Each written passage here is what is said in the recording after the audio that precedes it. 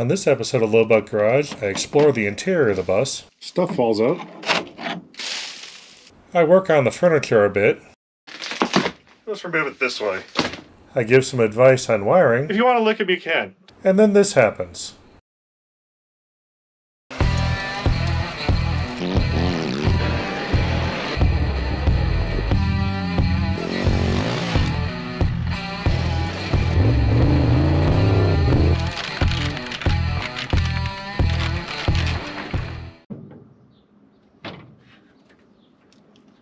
Well, I'm still smack dab in the middle of this bus project, but I did make a lot of progress on the interior. So in this video, I'm going to show you what happened up there. And I'm going to keep working down here. Now this water heater drain valve was leaking. I couldn't actually shut it off. So I couldn't pressurize the water system without some pouring out of it. Yeah, there's a little bit coming out. Okay. Now the easy solution is just replace the valve. Digging my stuff, I have a brand new boiler valve just sitting here ready to be installed. So I'm going to ignore this for now and see if I can figure out what's wrong with that. We're just going to pop this apart and take a look at what's inside. I'm going to pop the handle off here. Oh, that didn't work. Let's try a 6-point socket. There we go. See all the cracks in the rubber gasket? There's no chance that would ever seal. But I don't have a new rubber gasket. But I do have a spare valve.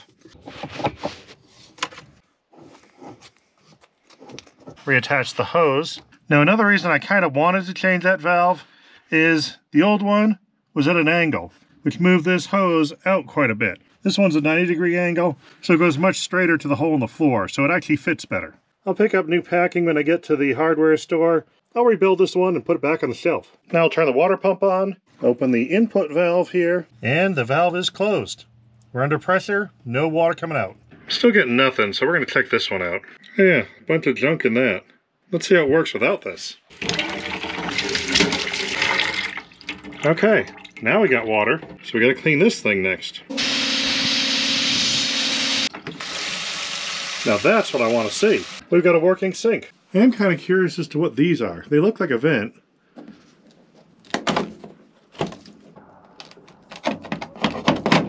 Oh, stuff falls out. It appears to be they're just vents to the roof, so you can see it better from the inside.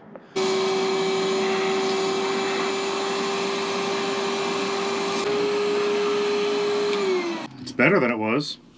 This rust hole is directly below where the panel is peeling up on the top. Now I have that top sealed up. I'm going to go ahead and fill this up. I'm going to try out the low expanding foam body filler. So I think that'll fill up that hole quite nicely. Now I'll just wait for the body filler to dry. Saw it smooth, we should be good. At least good enough. I let this body filler cure overnight and it looks like it expanded fully. So we just need to trim it off. I'm going to try that little vibratory knife thing.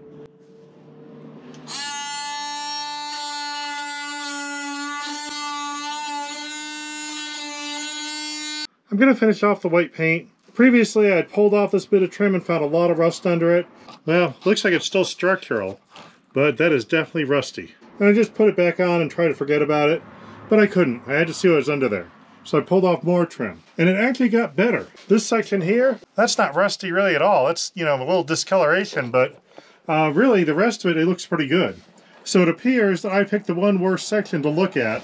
And I got everything out so I can finish painting all this stuff, then put this panel back on, and it should look like it's supposed to, I think. Or it will look like it's supposed to, because that's the way it's going to look. And then get this section, then I can pick up all this stuff and actually move this thing around again. This recliner looks presentable because of the cover, but I looked underneath the cover, and I think this needs to be replaced. And there's another cover under this cover. Looks like it needs to come out in 2 pieces. So we'll take this next cover off. Alright. Another layer down.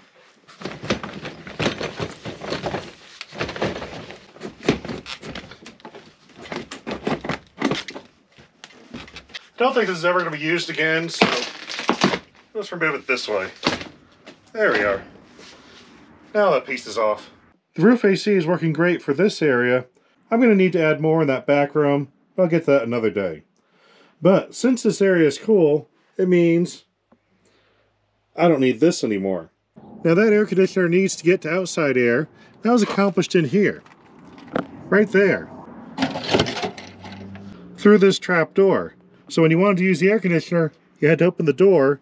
You had to remember to close it before you drove because there's a little bit of a tire issue.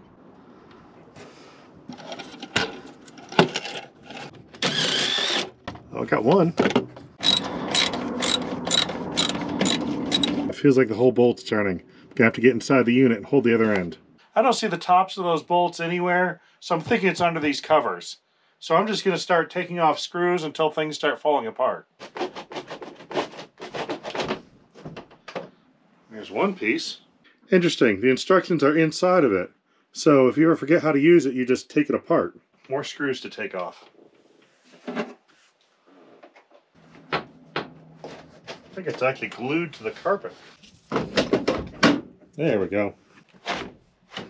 Starting to move.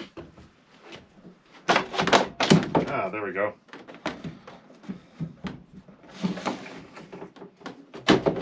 Here's a better view of that trap door. You see there's the front tire. And here's the little pull chain that closes that door. Those are the bolt heads that I need to get to. And there's a bunch of screens, so I won't be able to reach them from the bottom unless I remove the screen. So let's figure out how that works. Vice grips on one side, U-joint and drill on the other. Some of these bolts are not as cooperative.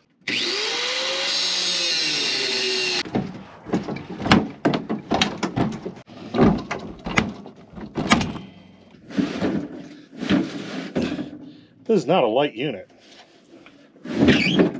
It's out. Gravity helped. I'm very seriously considering covering that up with plexiglass, so it's sort of like a glass bottom boat, except a glass bottom bus. You can watch the tire drive along. Taking the air conditioner out freed up a lot of space, and the view from the seat is way better. You can actually see out that windshield.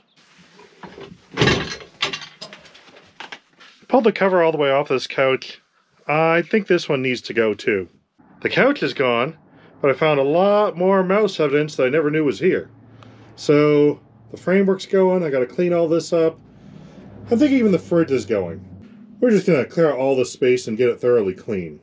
And this seat used to be over there, but I think it'll be better over here. Found some leftover house paint, and we're gonna turn the shelves a new color. Now, Nylite has provided me some LED lighting for a few other of my projects. Come to find out, they make RV lights too. And they even sent me some. Let's take a look at these. It's your basic standard RV stuff with on-off in the center. And these should be pretty low draw LEDs. So let's see how much power they actually take. I'm gonna fire them up here. And we have 0.5 amps, so half an amp. Now for comparison, I got an old incandescent style one. I'm getting 2.81 amps, so almost 3 amps on this one. A little over half an amp versus a little under 3 amps. There's about a 5 times difference. So these draw 1/5 the amount of juice of these regular ones. Now 2.5 amps doesn't seem like that much of a difference, but keep in mind this RV isn't small. I got these lights in a 5-pack, and I got 2 5-packs. So I'm gonna have 10 of these lights in there. So now we're going, with all 10 of them on, from a little under 30 amps to a little over 5 amps. So a 25 amp difference, that matters. So when you have the whole thing lit up at night, that house battery is gonna last a lot longer with these in there than the old style ones. I took out the shelf directly over the dinette because it felt a little claustrophobic while you sat there, but now we need a light overhead. I have this leftover wire from the ceiling vent. I'm gonna try to run that up and in order to get our light here. Got this line for cleaning drains, but it fit fine right in here. A little spring on the end grabs the wire pretty good. They make tools like this for electrical wire. I don't have one, but I do have this one, so we'll make do with what we have. There we go. Found a little rubber grommet. There we go. I love self-drilling screws. They're the handiest thing. I always find out stuff is crooked after I attach it. Hopefully I can do this one better. Now previously, the lights were run on the bottom of these shelves with the wires running all the way through to the other side, then another wire run along the top of the shelf. But I'm noticing this is made out of tongue and groove material. Gotta fish a wire through one way. There. So what I'll do is I'll connect all these wires while the shelf is out, run them in this groove, then bolt the shelf on with one wire coming out the end. So it'll be like an electric shelf. This applied hardware works okay in wood. Got one of the shelves put together, wires in the groove, and I'll be able to connect it off the end. Want to try it out, make sure it works before I install it. Switch is turned on. Yep. That one's ready to go. I've got an interior panel pulled off. You can see a lot of the framework is aluminum tubing welded together, and I've got to run wires that way, but they ran the aluminum tubing all the way up to the ceiling. So the wires keep the panel from fitting properly. So I think I can just nip the corner off and be okay. I took off the top screw and then the next screw on this panel. I think I can flex it out of the way enough that I can get my Sawzall in there and do this properly.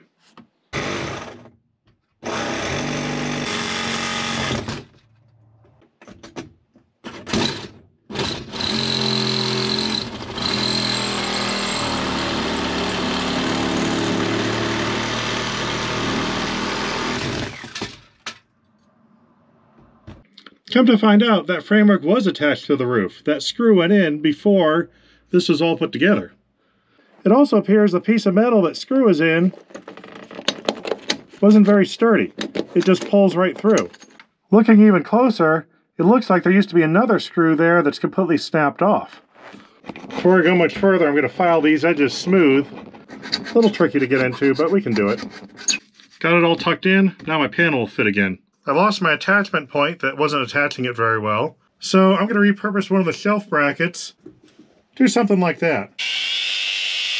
I don't actually know where I want my holes, so I'm just going to make a selection to choose from. We'll put one there, and one here, and another one more, and last one for good luck. There. I didn't actually measure where this is going. I just want to be able to sort of put it in place and attach it. So I've got a few screw holes that go through a piece of the tubing. You don't want to go into a wall because that won't drill right, but you don't really want to go in the center because it's not as strong. It looks nice, but it's actually stronger near the edge where it meets the next wall on the tubing. So if you can go slightly off center, you're in better shape. There. Wall's nice and sturdy now. Better than it was before. And this bracket holds those wires in place so they can't fall out. Now, this panel can go back on.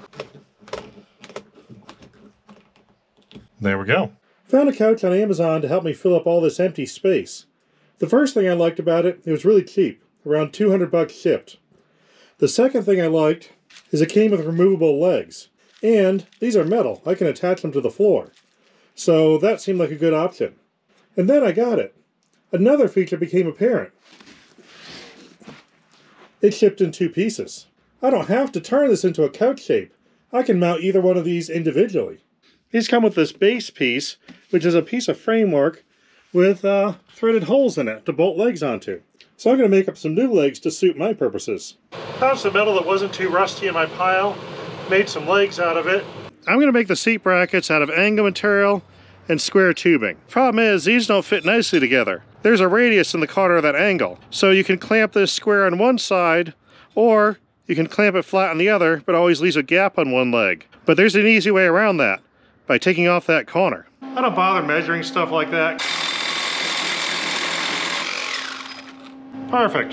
Then it'll fit in nice and flush on both sides, and you can fill that up with weld if you want to later.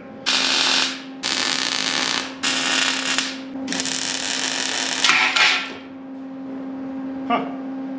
Wasn't expecting that to happen.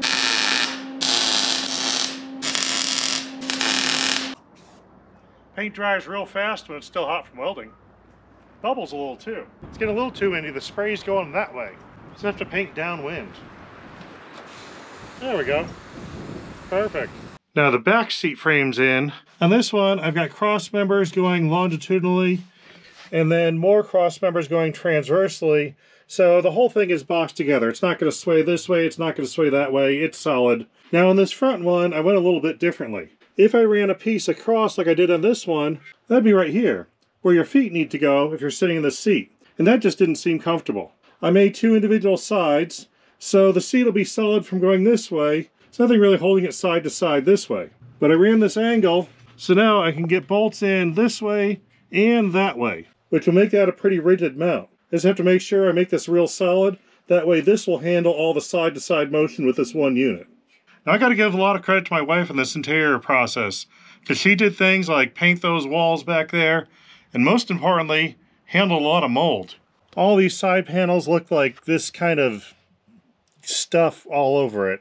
Now, they look like this. I just wanted to show that to you before I install the next seat and you can't see it anymore.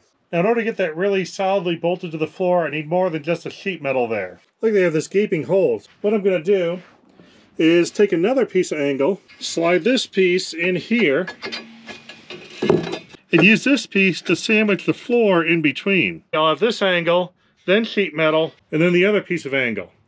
So this is going to be spaced out a little bit, which is why I drilled these pilot holes near the edge. That way, depending on what thickness we have here, when the hole goes through here, it's still going to be somewhere more in the middle of the flange on this one. Now I've got a floor jack between the axle and that piece of angle, so when I drill through, that stays pushed up against the corner there. Carpet's only melty a little bit. Now this is really sturdy. And even though I'm offset right to the edge of this flange, you can see on the underside, it's right about in the center. So that's what I was looking for. Bolted on the couch, and that got me the spacing for the other side, and I'll drill these to match.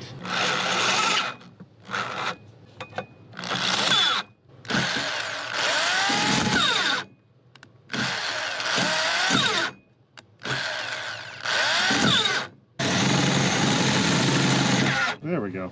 I'm going to use the same sandwiching technique to mount the side of the seat base on the corner of this wheel well area. Got the reinforcement angle, and the jack used completely improperly. So this is perfect.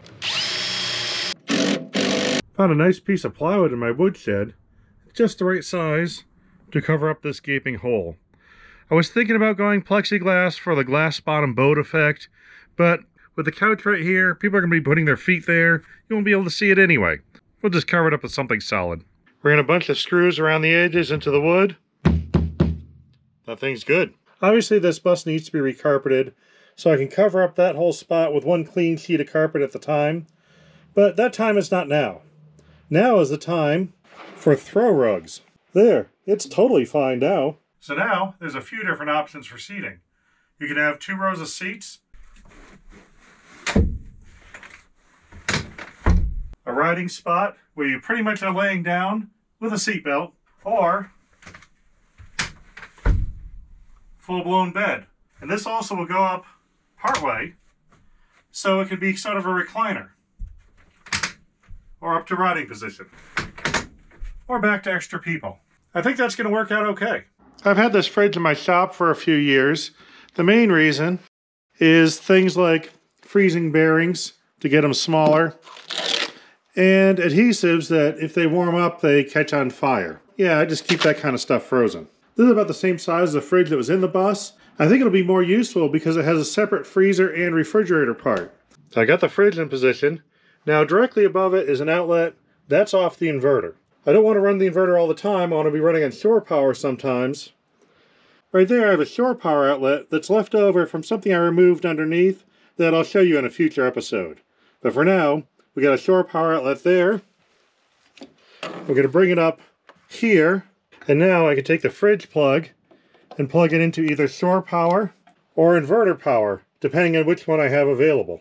That one for the road, that one when we're parked somewhere. The fridge is in place, but once the bus starts rolling, it could start rocking around. Now I'm noticing a couple screws behind the fridge. That looks like a sturdy place to mount a bracket.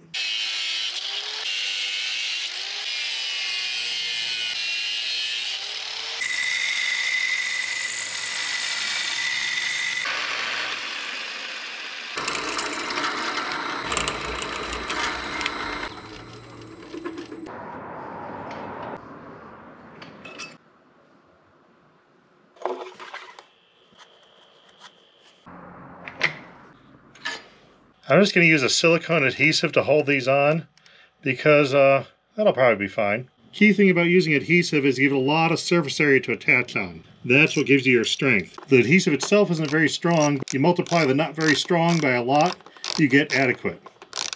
That's scientifically proven. I found this kind of neat looking retro microwave that sort of seemed like it fit the bus. It was only about 80 bucks too. Now I haven't actually plugged it in or ever tried it, but I was going to take that and glue it directly to the fridge with the same silicone. That way it's all locked together. Let's put a good glob on each foot. I don't have to worry about any mounting screws or anything like that. And if I ever need to take it apart, you can cut silicone with a knife. Just run a razor blade under it, it'll be fine. Probably. Probably gotta get it in place right the first time. Yeah, looks about right. I had to slide a little bit forward, so the glue smeared a bit, but it's probably still fine. Just don't tell anyone about that. No one will ever notice. Oh hey, it works. Well, that's good. Now this bus already has this big inverter installed and a dedicated alternator running off the engine. I still got 2 of those lowrider batteries here. Now previously, the positive terminal was connected here, which went to there, and then another jumper wire here to there, and then a wire there, which went this way and this way. Then the ground was here, which went to the chassis, so ground is easy. But positive, I've got to figure out which ones need to be hooked up and where to put all the junctions, because there's a lot of them. I think what I can do is have one go to one terminal, get rid of this one, use this long one to go to this terminal, eliminate this one, and have that one connect to there, which connects to that one, which connects to that one. And that just simplifies everything, doesn't it? I love this one. So we have one of these junctioners with tons of things coming off it, going to 2 individual fuse holders, but then it goes into one wire. So this one wire is going through both these fuses simultaneously. I got it all wired up and working. Turns out I didn't need that wire and fuse holders at all. So it's simpler now. And there's room for one more battery when I get done with that other battery in the man lift. Now before I hook up too much to that inverter, I want to check and make sure it's working properly. If it's putting out too low voltage, it can make things like the compressor in that fridge run too slow, work too hard, overheat. I don't know, something bad could happen. So I just want to at least make sure it's putting out the right voltage. Now I know they sell plug-in voltmeters that would do this, but I already have a voltmeter and a test cable. Sometimes I wonder if I should be doing those do not try this at home disclaimers, because like when I plug this in and these wires are all bare and live lying around the counter, do I really need to tell people to not lick them? I don't know. I think you guys are smarter than that. If you want to lick them, you can. I'm not going to, though. So we're going to plug this in, check the voltage we got. Okay. Plugged into the inverter plug, hooked up to the meter. It's reading all over the place. I wonder if that automatically senses whether it has a load to it, and the meter is sort of messing with it because it's such a little load, it doesn't know what to do with it. So let's try adding a little more. Now I've added a light. We definitely have some kind of power. And now we're getting a reading that looks more reasonable, but also very low, 101 volts. Now this is also giving me right about 100 volts AC. It could be that's not a real sine wave, and the meter's just reading low. So we're going to experiment with that. Now I've had an excuse to pull this thing out in like a decade, so this will be fun. See if this thing even still turns on. Yep, got a power indicator. Here we go, it's starting to trace here. I always have issues with this camera and the frame rate on video screens and things. They look like they're flickering when they're not. But hopefully you can see that is a very, very square wave shape.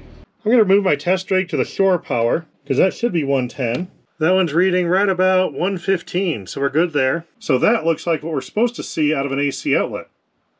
With the right voltage, the right shape, doing the right stuff. Now that I know that that's a square wave, not a sine wave, and that square wave could potentially have a lower peak, but because it's longer and flatter, the overall voltage is okay. That brings me to the ultimate in scientific tests. How bright is the light? Right now it's plugged into the inverter. I'm going to switch it to shore power and see if it gets brighter. If it stays the same brightness, that means our average power input is going to be the same, so it'll probably run the fridge.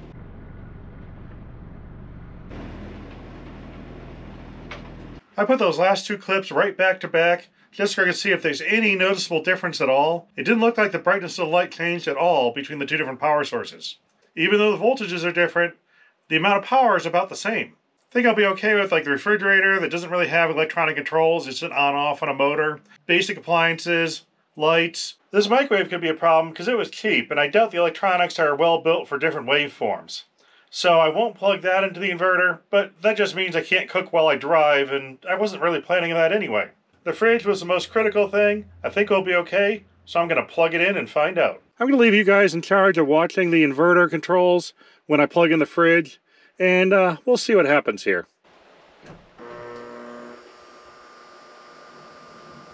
The compressor sounded fine starting up, and it looks like we're drawing some juice here, so I think everything's normal. Starting off at 77 degrees or so. It's only been like 10 or 15 minutes and we're down in the 20s. About a half hour. That's the freezer temperature now. I'm going to call this one a success. Let's turn on some lights. Now for comparison, this is a photo from before I started any changes. And this is what it looks like now. Well, that's it for this video. I'm really happy with the improvements in the interior. When we first drove this bus, it was kind of like camping, where before you sit down, you sort of check underneath to see if anything's living there. But now it's more like a home on wheels. The layout's a lot more flexible. You can rotate that chair to face any way you want. This one can be flipped into different things. It all just seems to work. So I'm very happy with the results and I can't wait to try this out. But I do have a few more things underneath I got to take care of before we take it for a drive. Hope you guys are having fun with your projects too, and we'll see you next time. This is a good spot to sneak a nap in too. Life needs more napping.